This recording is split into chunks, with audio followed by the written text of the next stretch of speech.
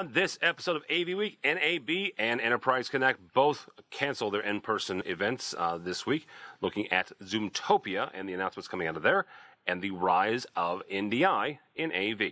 All that and more, next on AV Week. The network for the AV industry. What are you listening to? This is AV. This is AVNation. This is AVNation.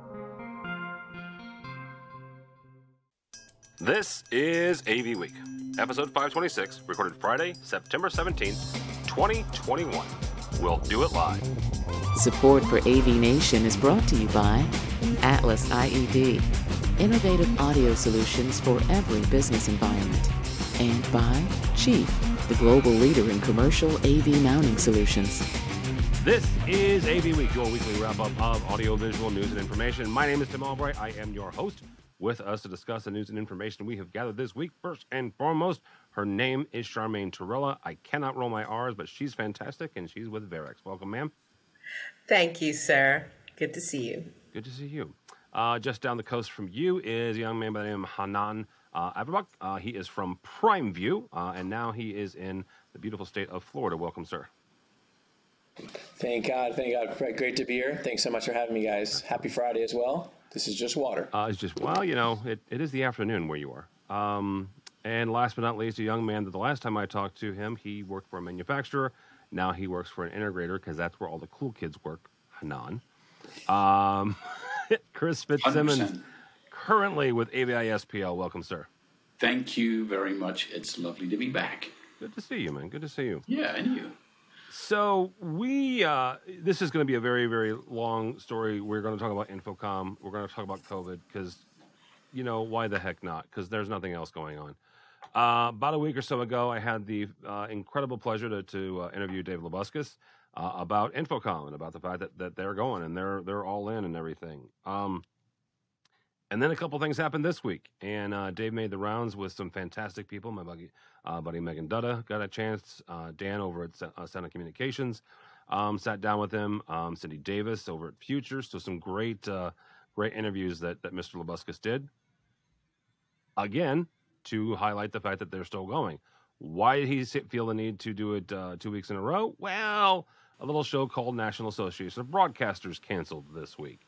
NAB is one of the top 4 biggest shows, happens in Vegas every single year. They decided to say, you know what, kids, we're going to pull the plug and we'll see you all in April. Enterprise Connect, later that afternoon, also did the exact same thing, saying that they are going virtual this year. A couple things here to point out. Number one, Enterprise Connect was scheduled to happen in Orlando, which is where Infocom is happening. NAB was scheduled to happen in Vegas. Las Vegas and Nevada have a couple more tools in their belt to fight against COVID and infections and stuff due to some legislation and some executive orders passed in Florida and not passed in Nevada. I think I said that with as little political crap as possible, but if I didn't, Tim at AVNation.tv, you can yell at me later. Charmaine, we'll start with you. What does all of this mean when we're looking at exhibitors who, there are some that have pulled out from Infocom. I think Mr. Labuscus said they're sitting about 400 exhibitors right about now. The registration is the trajectory is hitting about 25,000, I think, when I interviewed him. What does this say for the industry? What does this say for exhibitors and for the users that are planning on going? Well, first and foremost, congratulations on that interview with David Labuscus. I watched the whole thing on YouTube. It was excellent, excellent job on your part. Well, thank you, ma'am. Great interview.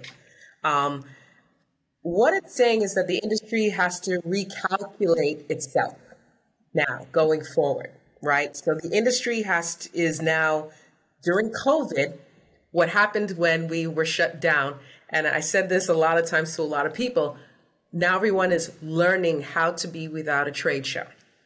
So they're doing the virtual events. They're learning that they can still get as much engagement virtually as they did in person, maybe even more so.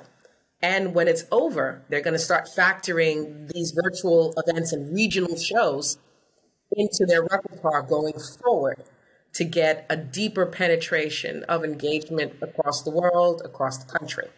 So basically, what this means is that's where it's going with the manufacturers. That's where it's going with a lot of the industry. They've learned how to do this now. They had a whole year, 18 months. And they learned also in doing it that they saved a lot of money.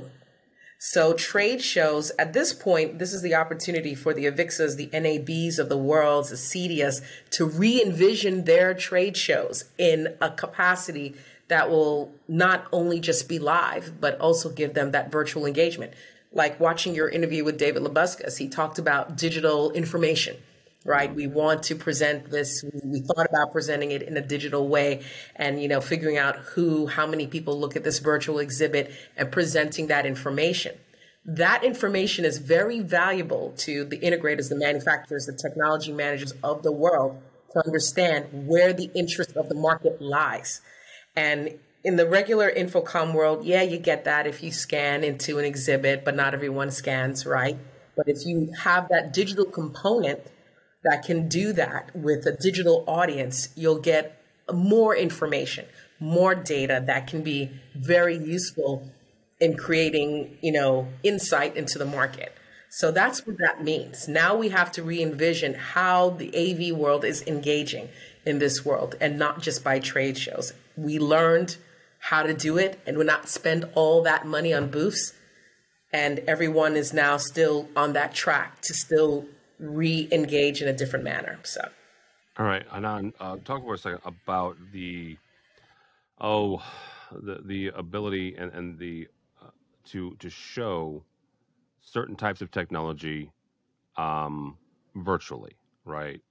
Prime View, not for nothing, the Direct View LED manufacturer, right?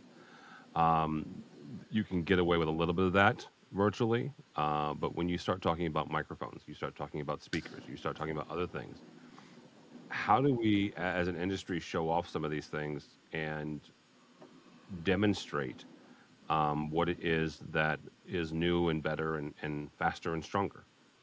So I think it's definitely a challenge, but in that regard, I completely disagree with Charmaine. I'm sorry, completely disagree. I think that if you look at from a manufacturer standpoint, right, we were doing what I'd like to call not Zoomtopia, but Zoombutt, where people are so much time, video presentations for the 6 months, a year into COVID, and it drove the people nuts on all these virtual platforms.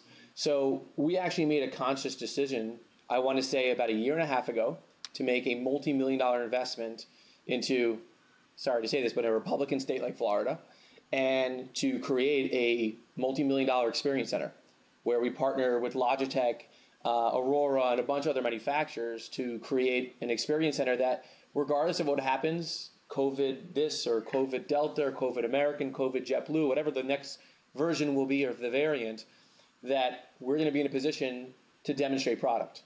And we believe strongly that it's a lifeline to end users and integrators because, like you said, if you can't physically see this stuff on a visual level, it means nothing. And like, not everyone has a Logitech meetup in their little small rooms where they could see things with good quality. You know what I mean? Like, we had to literally wire our entire, I don't know how many people here are familiar with NDI, but we made a huge investment into NDI infrastructure so that not only is our entire showroom AV over IP, so that the South Florida office of Verex or AVISBL can bring a customer to see it, but also when a customer does not feel comfortable, we could do a virtual demo and they could see everything in real time. So we could do both. So we created a hybrid model for our demos. So I think there's going to always be people that are more COVID comfortable, COVID not comfortable, vaccine, no vaccine, and we want to be there to embrace both sides of the fence. And our logic to investing so much money into the space and the attraction for manufacturers like Logitech and Aurora and Middlers Furniture and Wolfish and all these manufacturers to come and join the party is because they know that if I have an AVISBL office in Portland, Oregon that wants to see something that they can't see at Infocom or NAB because it's not happening, well, I could fly them in for $200, $300, $400 and literally show every example. So we really put our money where our mouth is, and the smart manufacturers join the party quickly. And we're in a position now that if you're building a sports bar, I have a mini sports bar experience. You're doing a gaming environment, we have an esports environment for you, a broadcast environment for you, a mini soccer pitch even. I mean, so we really created every environment because I genuinely believe COVID's not going away anytime soon. It's just not. Mm-hmm. And I think the government sort of likes living our world in fear, and I don't want customers to feel the same way. Mm-hmm. So we're really prepared for what's to come next, and we're definitely open, and we have so much technology on the security side as well to make sure that the show is going to go on regardless of what's going on a political level or vaccine level or widespread issue. And just to jump in on that, Kanaan, you're not really disagreeing with me when you flesh it out. Two things can be true at the same time. Like I said, you're re-envisioning what you just said. You built out an experience center in Florida. You're not centralizing all your exhibits into an NAB or an Infocom. So they're both, everything I said is true as well as what you said is true. It is a hybrid, and you are reconfiguring that to where you're making it more regional and you're not just reliant on Infocom or NAB or something to be the only way, right, that you exhibit your products, and you're going to do virtual. So both things are true at the same time. Two things can be true at the same time. All right, Mr. Fitzsimmons, you've been on actually three sides of this side, because Chris started out in the AVWeek world as an editor.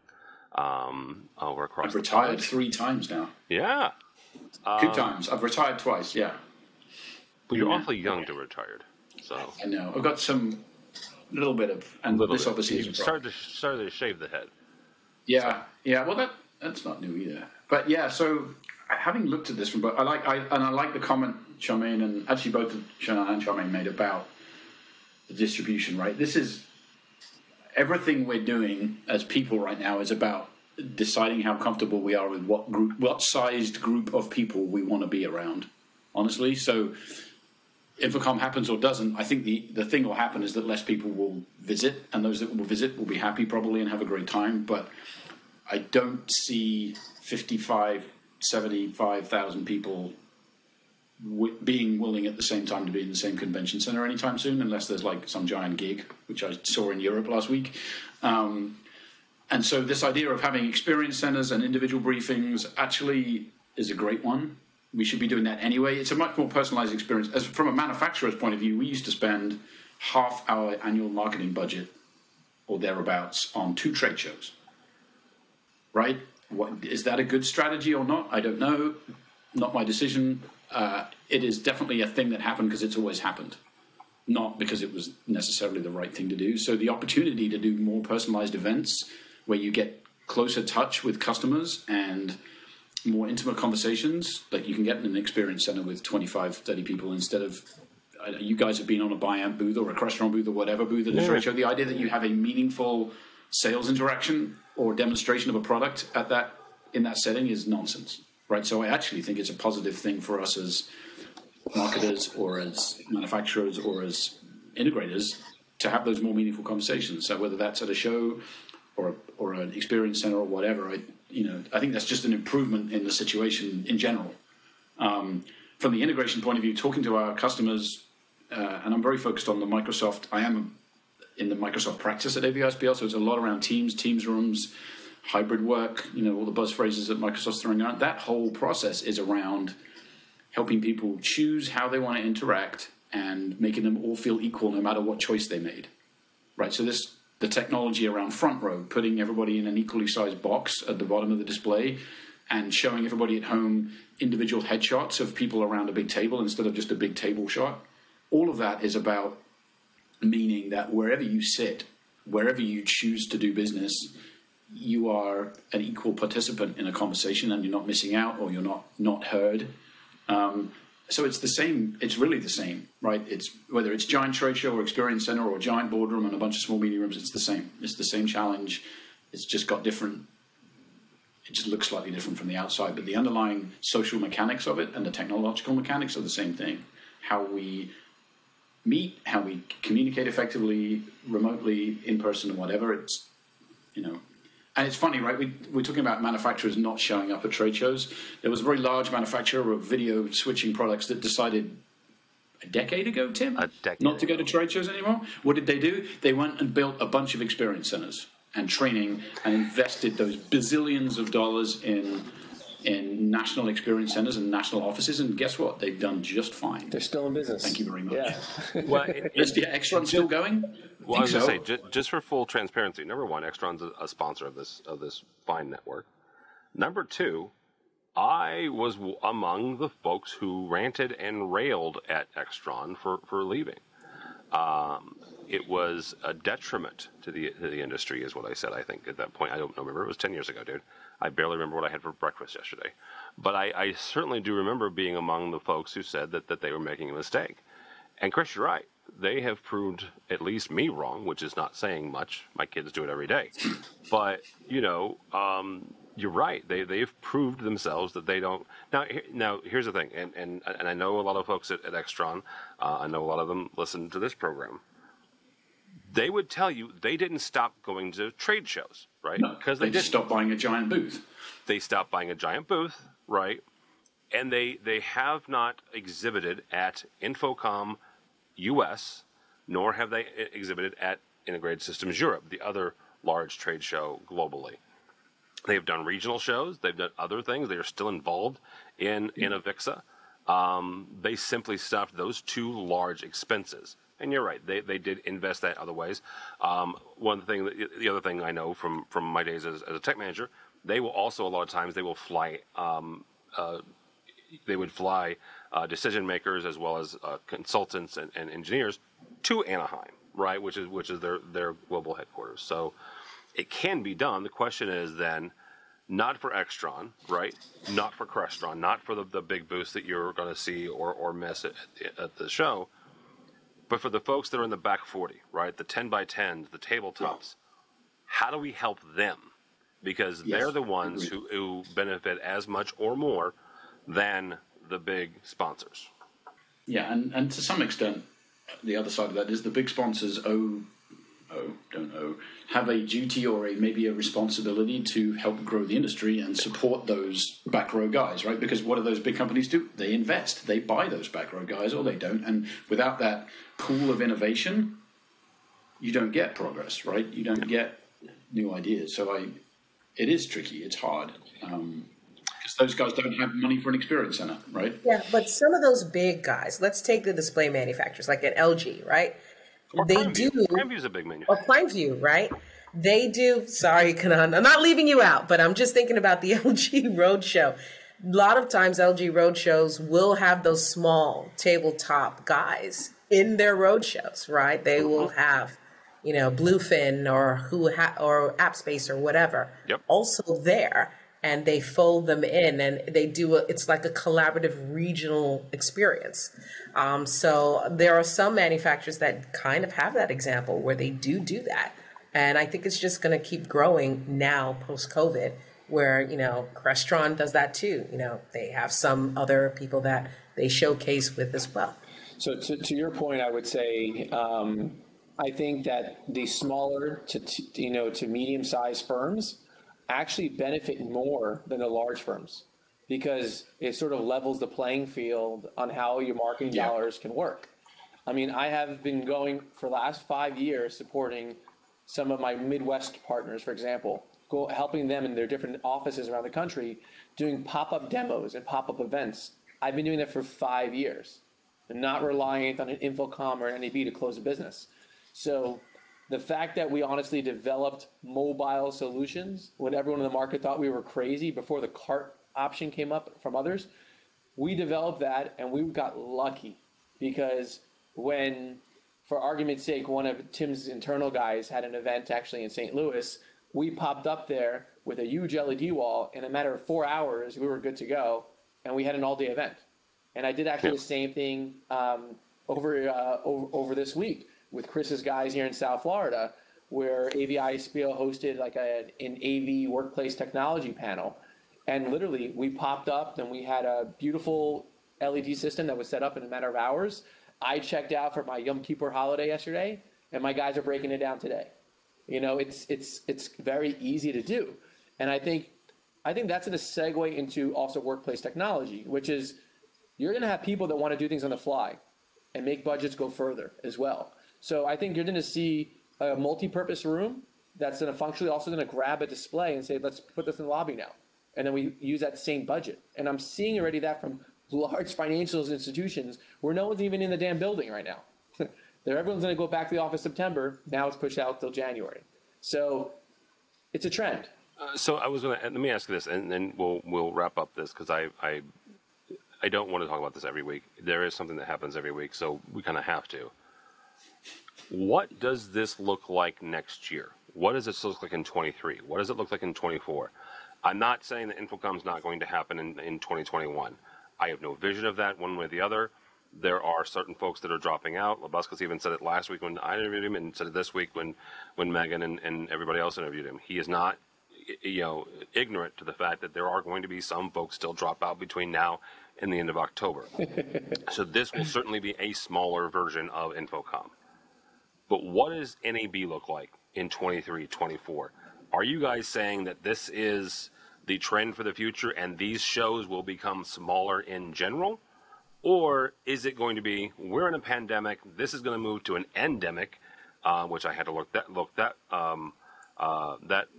word up this week. But it's something where it's manageable, it's doable, but it's still with us, this virus, this disease. So what do trade shows like this look like moving forward? If I could take a first swing at this, if you don't mind. Nope. So, I'm an Orthodox Jew, and, one of the biggest struggles for us is synagogue, right? We try to congregate on a daily basis, if not on a weekly basis. And every Orthodox rabbi, every conservative rabbi, coming up on the high holidays, and even before that, had the same exact concern, which is there was a period of time where these houses of worship were closed, right? And then it's like, wow, how do we market ourselves as a non-for-profit organization, religious organization? How do we get people to feel comfortable come back to church? Not only that, how do we get an option, like Charmaine said, a virtual model where people can also do virtual? And it's very interesting that a lot of rabbis had to, and churches as well, we do a lot of work with First Baptist churches all over the country. They had to change their model and say, we may not be able to get donations from the little tray that goes around all the time, right? In that charity box in the world of the synagogue, it's what's called the tzedakah box. It's the same thing. So it's the same challenge, is that, wow, we have to market ourselves how to get people to do things on a virtual level and a physical level. And in certain places like California, those churches are closed for business, and some places in California are still closed. And other areas of the countries that are a different color, not blue, not red, whatever they want to call it, they are back open for business. And it's very interesting to see that they have to retool and think about, as a religious organization, how to attract people to come back again. So I think that's going to be the same thing, where you have to create value at the end of the day. As an AVIXA, as an Infocom, as NAB, you have to give it a reason for people to come. Otherwise, they're not going to come. There has to be a special draw that you could only get when you go to the events. And it's the same thing when you go to any, house of worship. There's something special you get with the energy in that room. That's what it is, I think, for me. I've had lots of conversations with AVIXA on this since last year, right? In terms of, one of the problems being live with AVIXA, as we all know, big pavilions, a lot of ground to cover in 3-4 days and under a week. And a lot of times we sign ourselves up for certain events and things, and we find ourselves running from one area to the other, sweating to get to it, to be there on time. And by the time we get there, it's already started. We missed a great integral part of it, or something else came up. And I would say to them, wouldn't it be nice that while you have this live event, to have this virtual component that actually can stream or have this on demand, a lot of these crucial events, webinars, seminars, whatever is happening at Infocom, available to me. So if I'm finished up at one event, I can not run and I can stay within a certain area and from my tablet or my PC, just participate, right? We can still be at the show, but the truth is there's so much to see at these shows. It's not always possible for everyone to attend and participate. So the virtual component is, I think, what's going to happen futuristically in some capacity. I don't know how, I know that ISC, Mr. Blackman, did that, right? He was working on that for ISC because he felt that would, for the kind of show ISC is, you're talking about, it's very global, a lot of participants that weren't going to be able to make it live, to give them an additional component to make it possible for them to at least be a part of it, to participate.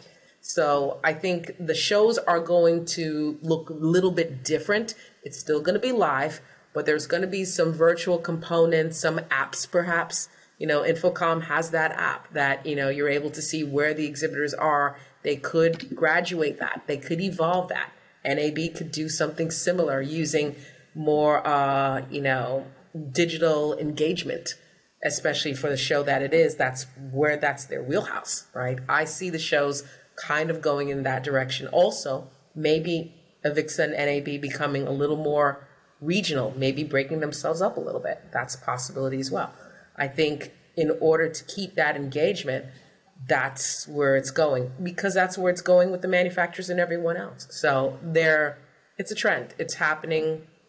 Enterprise Connect, Gartner Symposium, everyone is going down this trend. Thanks so much for watching this first segment of AV Week. To check out the rest of the episode for free, click on the link below or go by the website, avnation.tv. That's avnation.tv.